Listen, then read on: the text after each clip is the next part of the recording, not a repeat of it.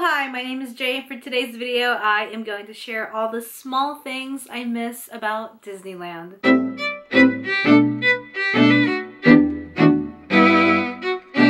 So I used to be an annual pass holder. I can't believe I have to say, yes, I used to be an annual pass holder. I used to have my pass. I used to be able to go to Disneyland whenever I wanted. Now I'm a legacy pass holder, which means, I don't know what it means. But ever since Disneyland closed, I have really, truly missed it so much. And I'm gonna re-emphasize, in the grand scheme of things, yes, it doesn't really matter. It doesn't matter that Disneyland is closed because we need to all stay safe and, you know, just go through this pandemic as a whole country and get through it. But it doesn't mean that I can't miss things and, you know, reminisce about all the good times that we've had at Disneyland. And as someone that frequented Disneyland and really just went there to eat and people watch and have a good time, there are a lot of small things about it that I miss. Obviously I miss Disneyland as a whole. I just miss, you know, the people and the cast members and the rides and the food and all of that. But there are so many small things that I miss that I wanted to share with all of you, so that, you know, we could come back to Disneyland and just, you know, think about it and dream of, you know, times past. I've got my list here, so let's go ahead and get into it. The first thing that I wrote is sitting and people watching.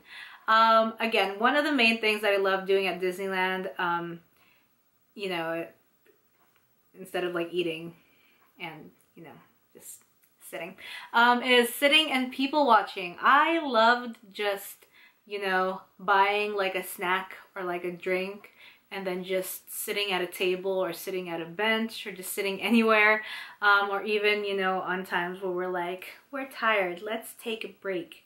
And then we just sit somewhere and just like look at people or just kind of sit and be at peace. Those are really the moments that I miss. I love watching people and watching families and listening in on conversations and just, you know, being with people. The other thing I miss is asking where we're going to eat, slash deciding which park to go first, because it would kind of go hand in hand. So when my cousin and I go to Disneyland, we basically plan our Disney day around where we're going to eat. So if we have like a reservation or there's something that we want to try, or there's, you know, some certain restaurant that we want to go to, then we'll go ahead and like go there first, go to that certain park first, because usually by the time we get to Disneyland we're hungry. So we eat like breakfast slash lunch sort of situation, brunch, but not brunch, you know. And we would always, either we know where we're going to eat or we don't know where we're going to eat, so we're like, where should we go first? Which park are we gonna go to first is basically like one of the first questions that we ask when we get there. And for the most part, the first park is always DCA, because Disneyland, we'd be like, oh, let's see, which park should we go to first? There's a line at Disneyland. We're going to DCA is where we would kind of pivot. Like we would usually spend our time at DCA's in the mornings, and then at night we'll go to Disneyland because all the kids go home at night. The other thing I miss is food adventuring. Like I said, I spend my time sitting and eating at Disneyland because there's always a new food going on. Either there's some festival or there's like some sort of event and they have like special foods, or there's like a new movie or some sort of seasonal item and they have like a food or a drink that's going along with it. So there's always something new at Disneyland and we'll always like try those. We want to try like every single restaurant and every single spot at Disneyland, so we, you know, during our years of having the annual pass, we would like go to every place and try something new there and make videos about it, and I really miss that. Walking around DCA with a drink in hand. Oh boy. First of all, I just miss like walking around with a drink like anywhere.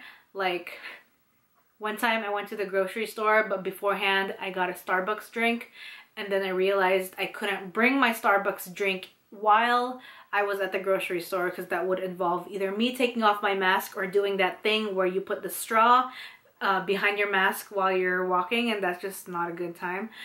So I just miss being able to go places and walk around and like chat and drink, you know, while you go to a certain place. And DCA, you can walk around with alcoholic beverages and have a good time. So I really miss that. Next thing is admiring people's clothes. One of the things I love about Disneyland is how freeing it is there, because you can wear whatever it is that you want, and people just wear the most like fun, extravagant, real cool clothes. I love seeing, you know, their beautiful dresses, or like when people are Disney bounding and I can spot it and I can be like, ah, Rapunzel, ah, Jafar, like that sort of thing is so cool to me.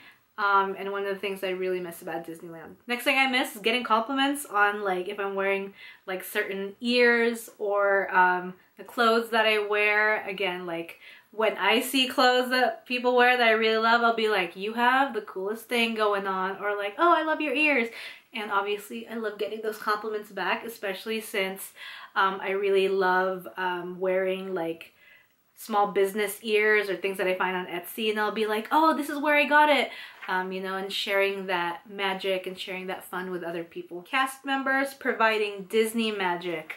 I love, love, love, love, love the cast members, and it's truly, the entire experience at Disneyland is made possible because of all the cast members.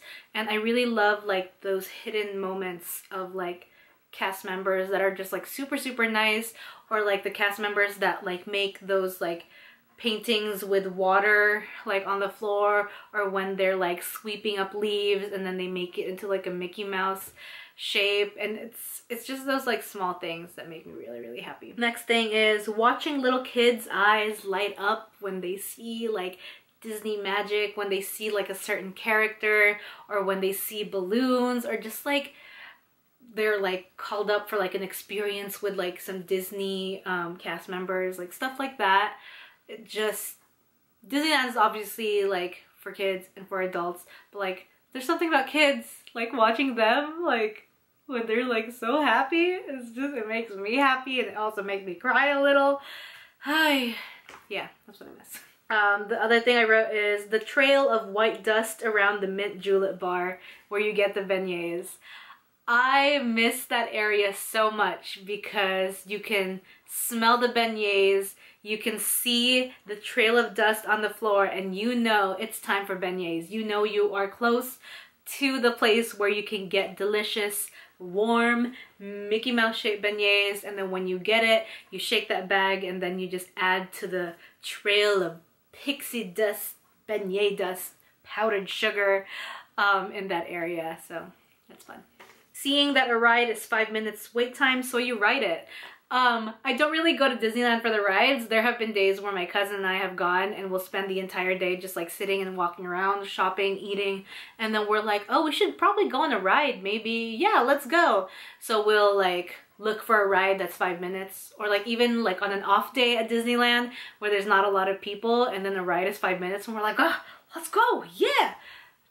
That's fun. And then the last thing I wrote is planning what foods to eat during food festivals. There are several food festivals that happen throughout the year at DCA. They have the Food and Wine Festival, which is the major one. They have the Festival of Holidays, and then during Lunar New Year, they also have their food festival during that time as well. And I really, really miss like looking through the lists online once they release it, and then my cousin and I will make a like color-coded like fun list of all the foods that we want to try. I spend like an entire like 30 minutes to an hour like going through everything, and then, you know, bringing my list with us when we go and eat for the day. So yeah, that is it for today's video. In the comments section down below, let me know what small thing you miss about Disneyland, or just something you miss about pre-COVID. Alright, thank you all so much for watching, and I will see you next time with a brand new video. Bye!